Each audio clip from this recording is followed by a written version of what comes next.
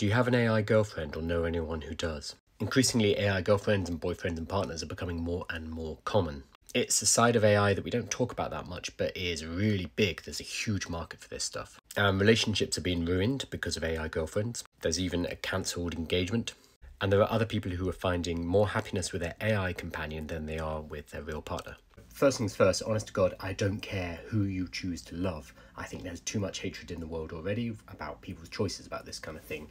I just think that this is a really interesting sociological phenomenon, and we're going to see it more and more moving into the future. People basically falling in love with artificial intelligence. We're already starting to see it, and it's still kind of science fiction at the moment, a bit like the movie Her, but I think it's going to become a common phenomenon and something that we are going to have to deal with as a society.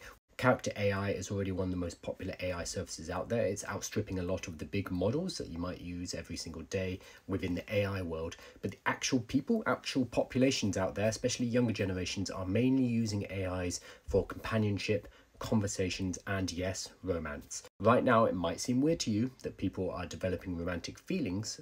We have already made things like pornography a relatively standard part of life, so that is in effect a virtual girlfriend. And we also have parasocial relationships with things like OnlyFans. Artificial intelligence is just going to be an extension of that rather than anything new.